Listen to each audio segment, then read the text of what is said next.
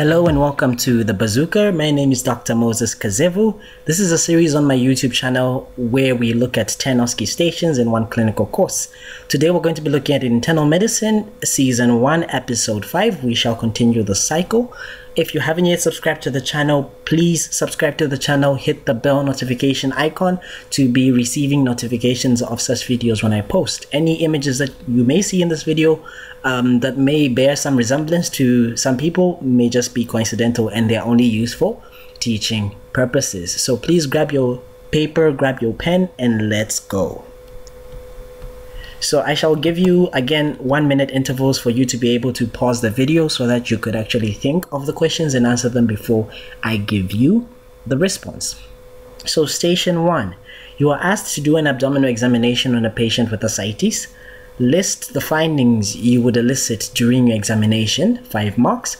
Give the 5 differentials for ascites, 5 marks. So you can pause the video right now. And if you still haven't yet gotten a piece of paper, this is your time to get your piece of paper and your pen to be writing this down.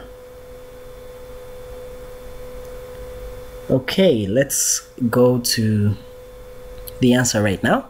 So remember that ascites is a condition where you have this fluid that is accumulating inside the abdominal cavity. So it means that when you are examining this patient, you're going to be following some schematic that we usually follow when we're examining. So in medicine, we're going to follow a procedure of inspection, a palpation, percussion, and then auscultation. So when you inspect, what are you suspecting to find, or what are you expecting to find? So there's going to be a rounded abdomen.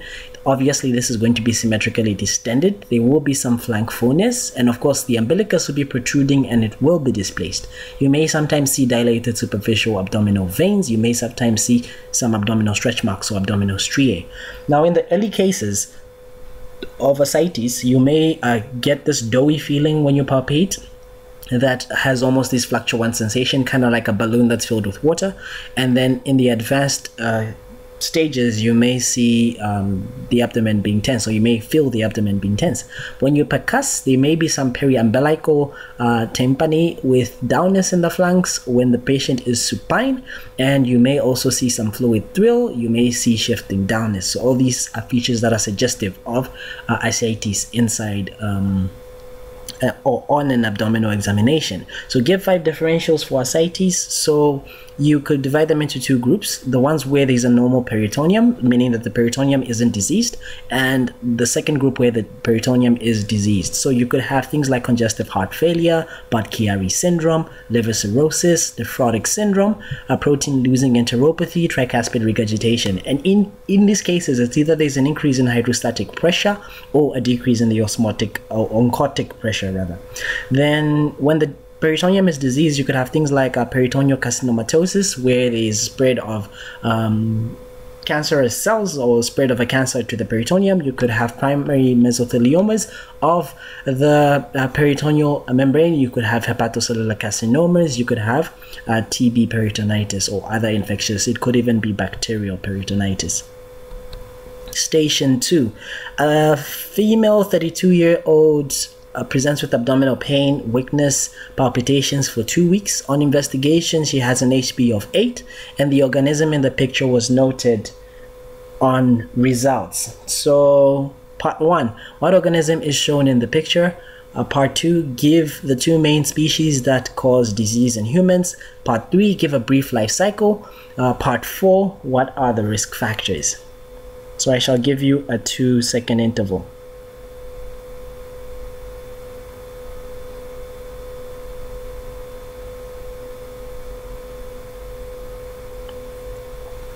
Okay, so the organism that is shown in this picture is a hookworm. As you can see, here is like the mouth part of this hookworm over there. You have the mouth part over here. So this is a hookworm.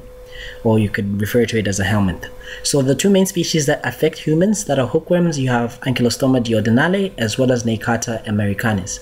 So these are the two important species. Now, in the life cycle of this organism, you have these larvae, which are known as filariform larvae, that are usually found in moist soil. So whenever you're walking around barefoot or without any shoes on, then it can actually infect, it can penetrate through the skin. And once it penetrates through the skin of someone who's walking barefoot in moist soil, then these filariform larvae are pretty much going to be migrating to the alveoli. Then they're going to crawl up the bronchi, then they're going to reach the trachea, and eventually they'll reach the throat, where they're going to be swallowed. So when they are swallowed, the larvae are going to pass through the GIT and eventually are going to develop into adult worms in the small intestine. And then eventually they are going to attach to the intestines themselves. So if it's with Neicata americanus, they use these cutting plates to attach, but with Ankylostoma duodenale, they use these teeth to hook on to the intestines. So they're going to hook onto these intestines, and they're going to be feeding on the blood capillaries of these intestines, which explains why this person has a low HP, because it's like they're having a chronic blood loss. So then these adults are going to be laying eggs. So they could be like about 1,000 eggs that are passed in feces each and every single day, and then the eggs are eventually going to develop into a non-infectious feeding form, which is known as the rabidiform larvae, which are eventually going to penetrate the skin whenever the stool is passed out in moist soil and someone walks barefoot. So what are the risk factors? So walking barefoot on soil is a very big factor, especially the soil that contains these larvae. Poor personal hygiene, if someone or if people go pooping around in the soil, that's a big risk factor. Or if sanitation is also not really taken care of, then that's a really big factor. So take some time to actually ingest this, and you should know this. Question or station 3, describe the lesion in the image. What is the diagnosis? How is the condition classified? What diagnostic investigations would you request for, and what would be the findings? Mention one differential diagnosis.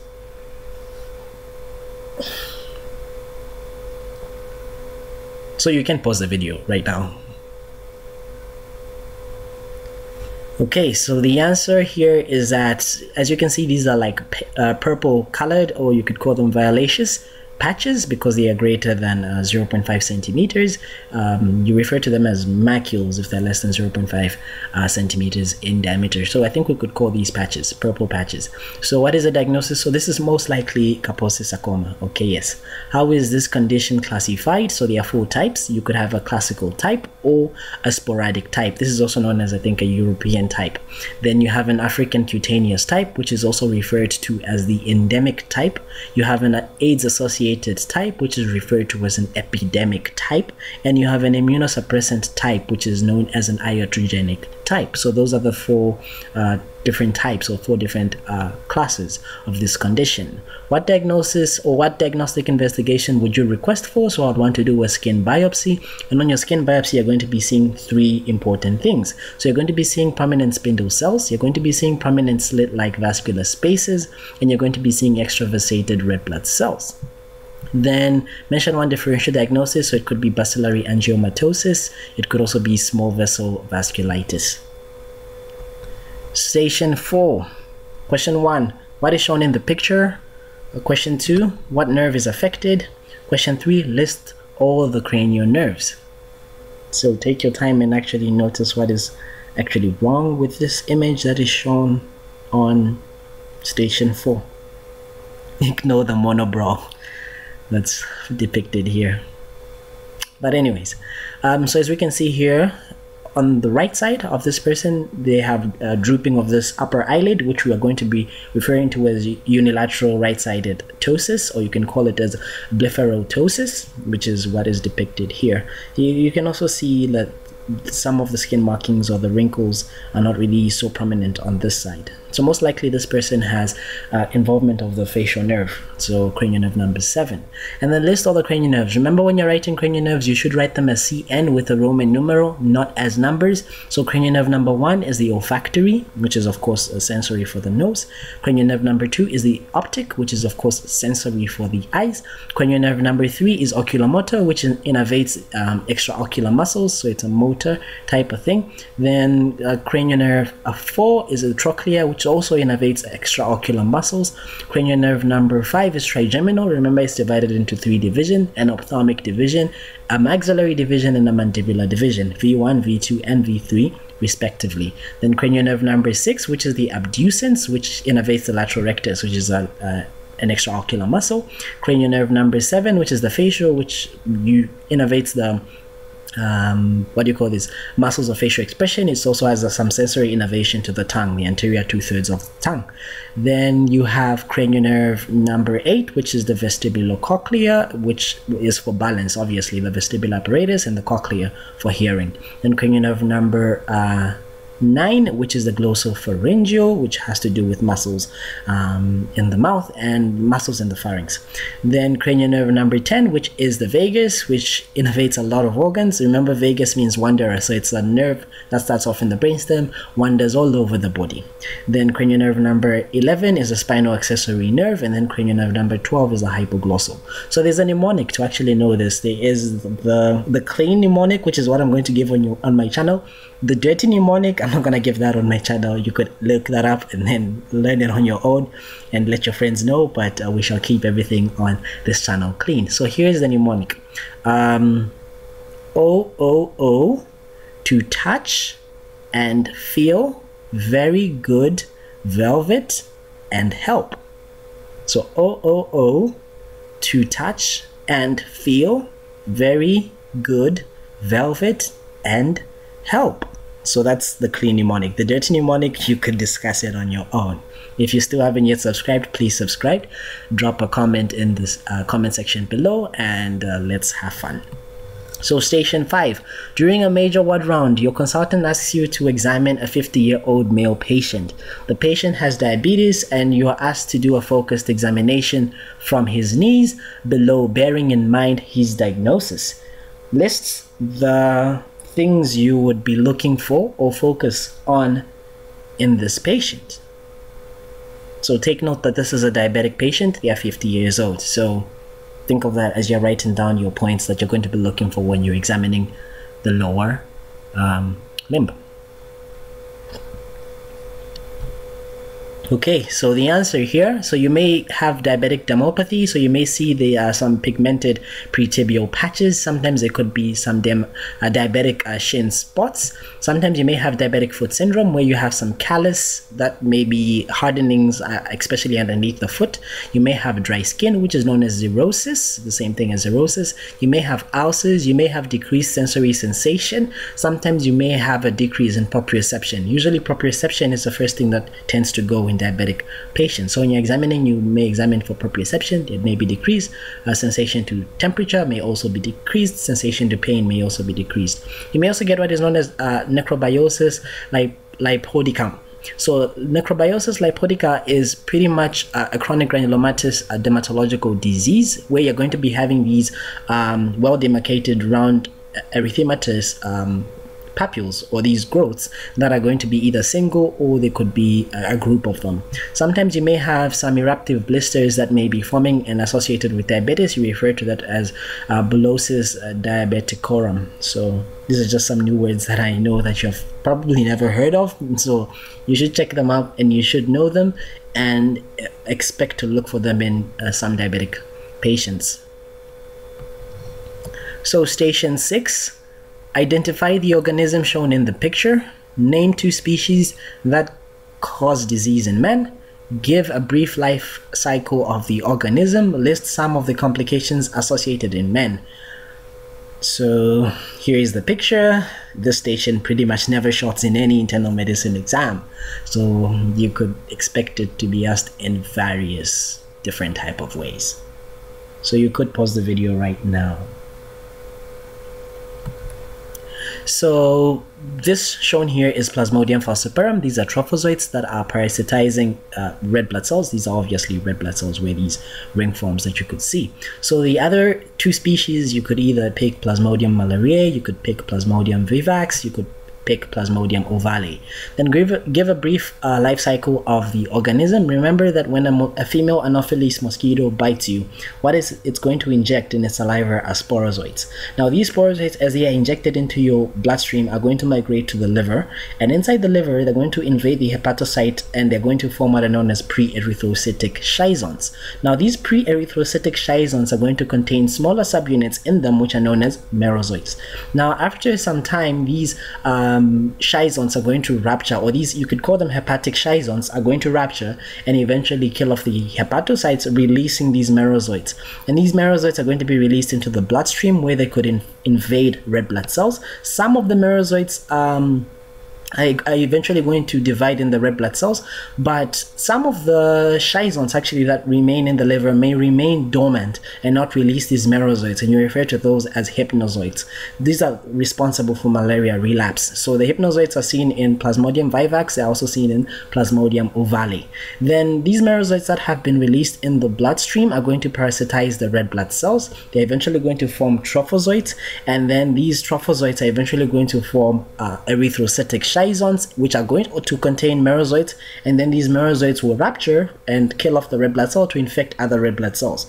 Whilst other trophozoites do not develop into, other merozoites do not develop into trophozoites, but rather are going to be developing into gametes, macrogametes and microgametes. And these macrogametes and microgametes do not further develop in the human, because remember, the human is not the definitive host for the malaria or the Plasmodium parasite. So the definitive host is the mosquito. So these gametes are going to be taken up the next time a mosquito bites you, and in the midgut of this mosquito, the microgametes and macrogametes are going to fuse to form a zygote, and then the zygote is going to form an ookinet, and then an oocyst. Then an oocyst is going to contain sporozoites, and then these sporozoites can migrate to the salivary gland of the mosquito for the next meal, or completing the cycle. List some complications associated in men. So you could have cerebral malaria, which is of course 2 or more generalized tonic-clonic seizures attributed to no other cause but malaria, or an unarousable state attributed to no other cause but malaria. You could have pulmonary edema and respiratory distress. You could have algid malaria, which is pretty much shock. You could have acute kidney injury. You could have black water fever, which is hemoglobinuria. You could have severe anemia, which is an HB less than 6. You could have spontaneous bleeding and coagulopathy, meaning you could also have disseminated intravascular coagulation.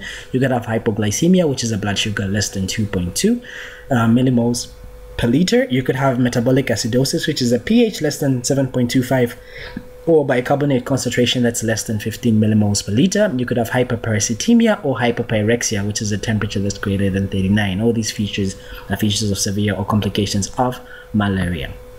So station 7, on the 25th of January 2021, a male 65 years old presents with fever, cough, muscle aches, fatigue for 4 days, has hypertension and diabetes, not HIV positive. The chest x-ray is as shown, as we can see. Now, question 1, comment on the x-ray. Part 2, list the 4 cardinal tests that you would order. Part 3, what are the possible differentials? Part 4, what is the likely diagnosis? Part 5, name one physical feature that has been associated with poor outcome in such patients. So take your time and actually look at this x-ray. If you're still having trouble with looking at x-rays and interpreting x-rays, we shall have x-ray week very soon, so do not forget to tell a friend that it shall be x-ray week very soon. So here is the answer. So as we can see from this x-ray, the thing that really stands out is that we could see that at the bottom of the lungs here, as well as here, you have these opacities that are not really completely opaque, so you can't really call them consolidations because you could obviously see through these. So you refer to this appearance as a ground glass appearance that's going to be affecting the lower zones of the lungs. It's also affecting the periphery to some extent. The cardiothoracic ratio is marginally normal, and the trachea is central. And as we can see here, we could almost visualize the pleura over here. So there are absent lung markings from this point. This could be that there is a pneumothorax here, or there is air that is trapped here.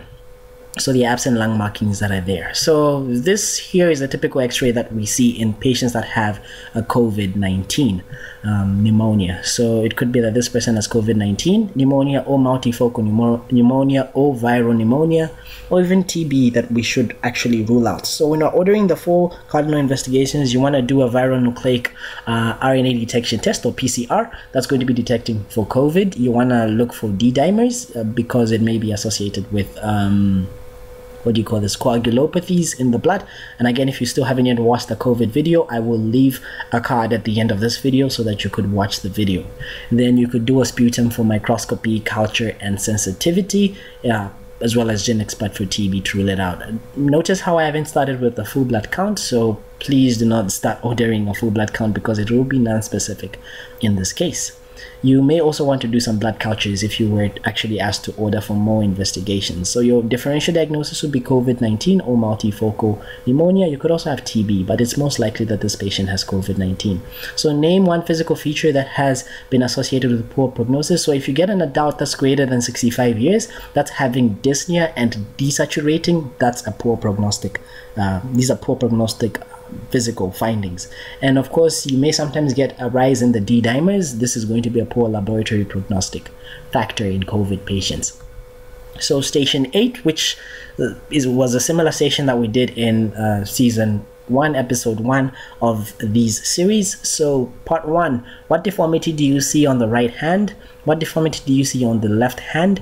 In which conditions are these signs seen? List 2 variants that this diagnosis has. List 5 extraarticular features of this condition. So I won't spend time on this because we talked about it in the first episode.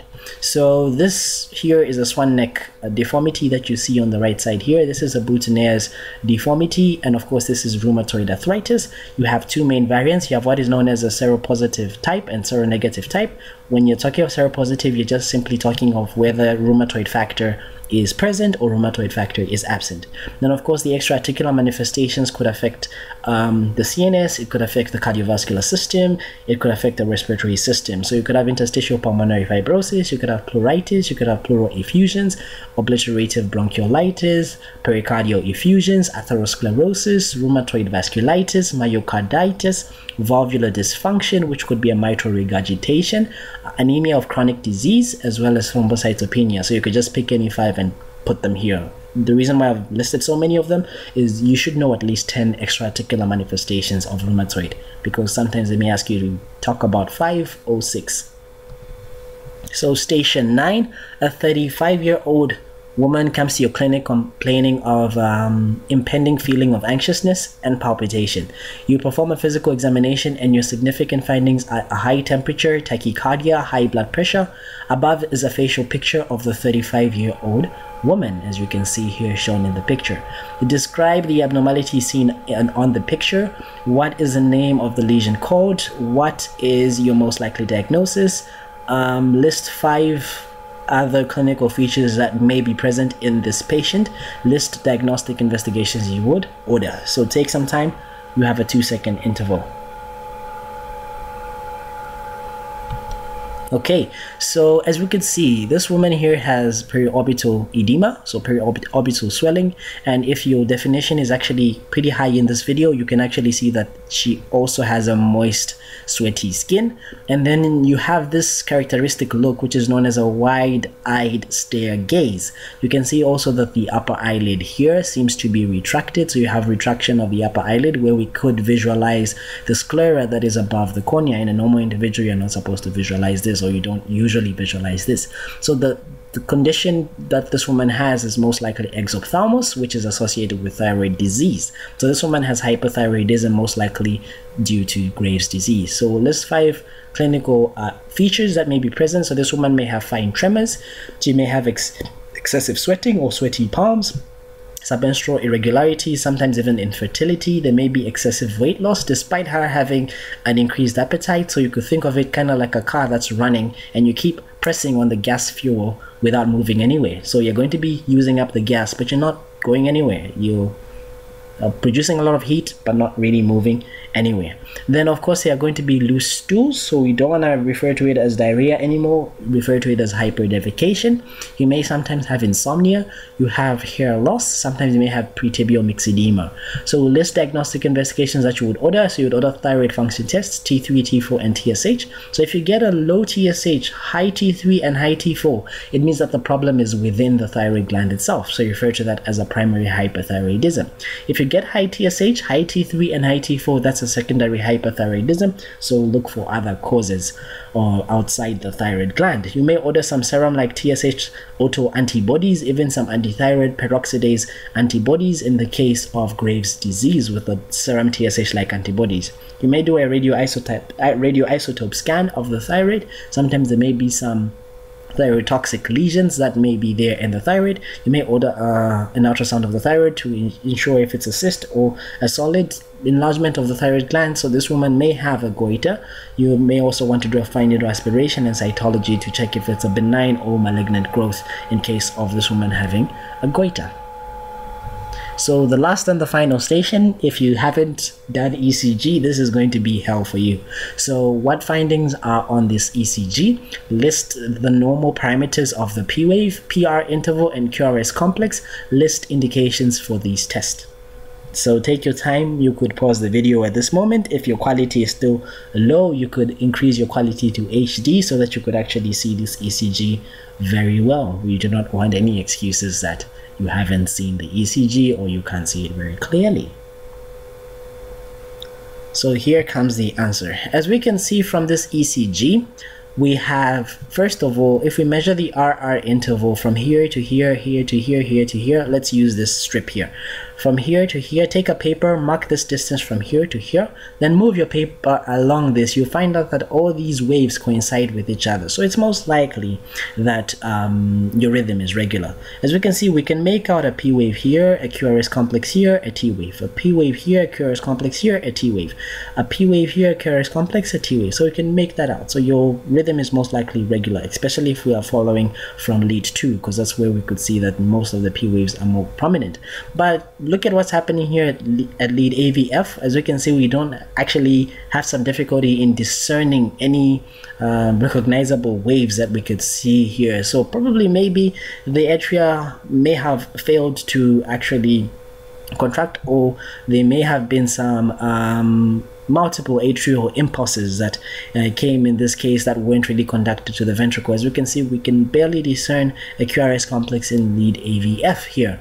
But when we look at the rate of this ECG, the rate is normal, so they're about 16 squares. So if we could use this interval here, so you have like about 5, 10, 15, about 16 squares. So if you divide 1500 by 16, you get a rough estimate of about 94 beats per minute. So that's what we usually find. About axis deviation, I would say this is a normal cardiac axis, because if we compare lead 1, lead 3, lead AVF and lead 2, as you can see, lead 1 and lead 3 are facing in opposite directions, so that would tempt you to say that it's a left axis deviation. But if you remember from your ECG videos, left axis deviation only becomes significant if lead 2 is also facing downwards. That's when it becomes really significant for you to have left axis deviation. Everything else, the RS wave progression seems quite alright in this ECG. So list normal parameters of the P wave, PR interval and QRS complex. So the P wave, the amplitude should be less than 3 millivolts in lead 2, and it should be negative in lead AVR, and of course less than 1 millivolt terminal negative deflection in lead V1. The PR interval should be 3 to 5 small squares, so that's about 0.12 to about 0.20. If you don't want to use seconds, you could say 120 to about 200 milliseconds. Then the QRS complex is less than 0.12 seconds, so it's between 1 to 3 small boxes. Then list indications, so you could use an ECG to make a diagnosis of an old or even a new myocardial infarction.